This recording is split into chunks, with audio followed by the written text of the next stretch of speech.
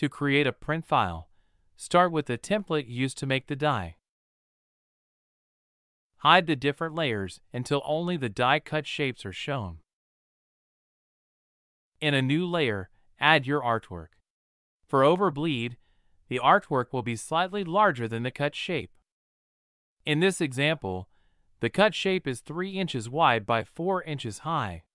The artwork file is 3.08 inches wide by 4.08 inches high. When working in millimeters, a 2 mm overbleed is recommended. Select all of the artwork images. Under the Object menu, select Artboards and then Fit to selected art.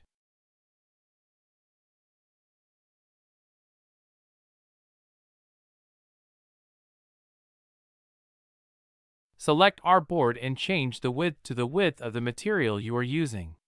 In this case, it is 8.5 inches or 215.9 millimeters. Next, add the registration black mark. This needs to be 4 millimeters high and have a minimum width of 4 millimeters. It can be wider, depending on the artwork layout. The location of the black mark is critical.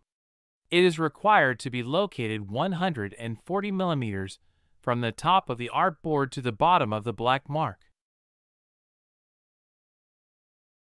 Finally, save the file under a new name. This is the file that will be sent to the printer. It is important that when saving the file, only the print and black mark layers are visible.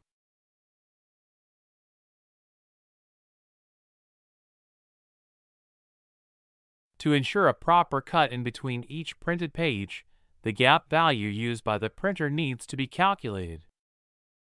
For one example, let's assume the gap is 0.25 inches. If we use the print file from earlier in this video, the overbleed is 0.08 inches. Subtract the overbleed value from the gap value. That gives us 0.17 inches.